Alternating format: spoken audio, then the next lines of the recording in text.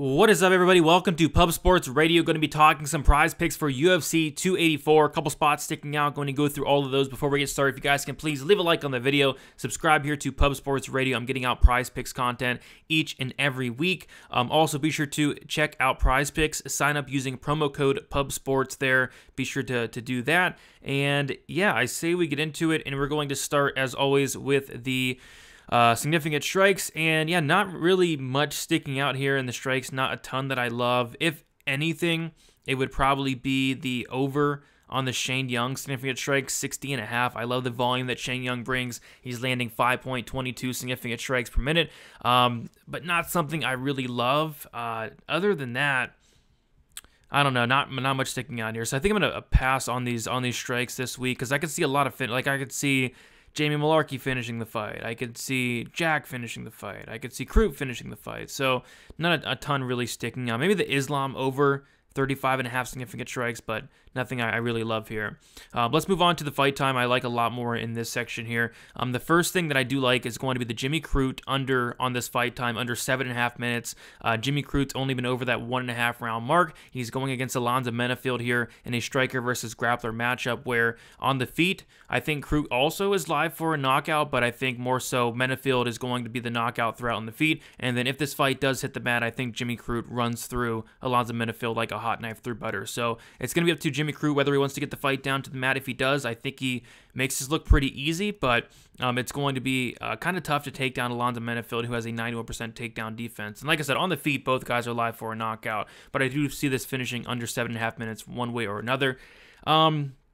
See if anything else sticking out here. I don't mind like the Pedro under 7.5 minutes. He is a big favorite here, minus 300. And when Pedro's winning fights, it's in the first round, and both fights that he lost actually went out of the first round. So I don't mind the under here, but it's not something I love. Also don't mind like the under in the Jamie Mullarkey fight, the under 10 minutes there. I think it's kind of Prado early, Jamie Mullarkey late type situation, but I could see it potentially sneaking into the third. So I don't love that, but I don't hate it as well.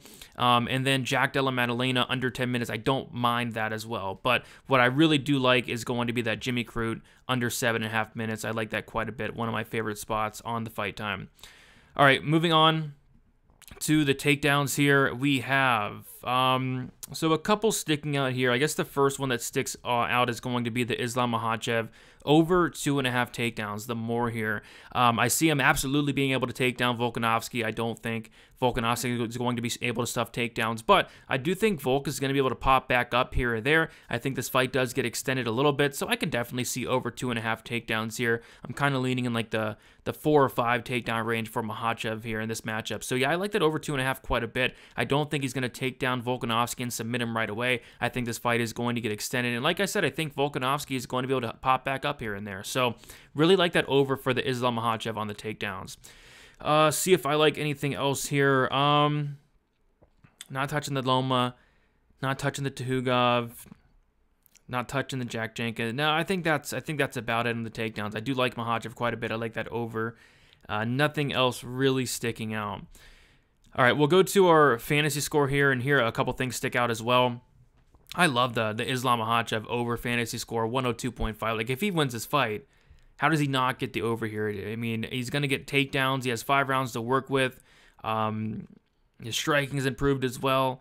And like I said, Volkanovski has a good up game, so I see Volkanovski getting back up and leading to only more takedowns for Islam Makhachev. So I really like this over 102.5. That is something I will be having in my lineup. Other than that, let me see if I got anything else here. So, I think that's about it. I guess another thing that stuck out, it's not something I'm in love with, but the under like 106.5 here for Jack Jenkins fantasy score. It's priced as if he's going to go out there and like completely starch Shainis. I know Shainis lost in 30 seconds against Sadiq Yusuf, but I think it's a much different matchup. I kind of see this getting extended, so I don't mind that under for the Jack Jenkins fantasy points. And other than that, not much else sticking out. We got Rodríguez 92, Culibao 70, Pedro 97, Crute 94, Tafa 76, Maddalena 100, Yair 105. So yeah, the spots I really do like though is going to be that Islam over in that fantasy score. I like the Islam over the 2.5 takedowns as well. And then I also do like the, oh, there was one I missed. Shane Young, under on these takedowns against Blake Builder. I just don't really see why he would go for takedowns in this matchup, to be honest. And he's never gotten more than one takedown in a fight. And for him to go out there and take down a very good grappler in Blake Builder just would not make a ton of sense to me. I mean, Shane Young's a really good striker. He's going to have the striking advantage. So it just wouldn't make sense if he went out there and got multiple takedowns. So I'm taking the under in the Shane Young takedowns. That was one that I did want to talk about, so I'm glad I remembered that.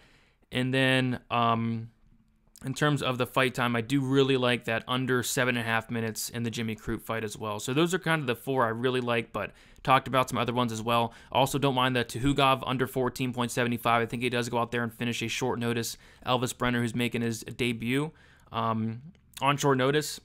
And I think we covered about all of that. So yeah, guys, check out Prize Picks. Use promo code PubSports. Lots of money to be made on Prize Picks. A good amount of spots sticking out this week as well. Let me know what you guys like down in the comments. Leave a like, subscribe, and yeah, guys, talk to you soon. Best of luck for UFC 284. See you later.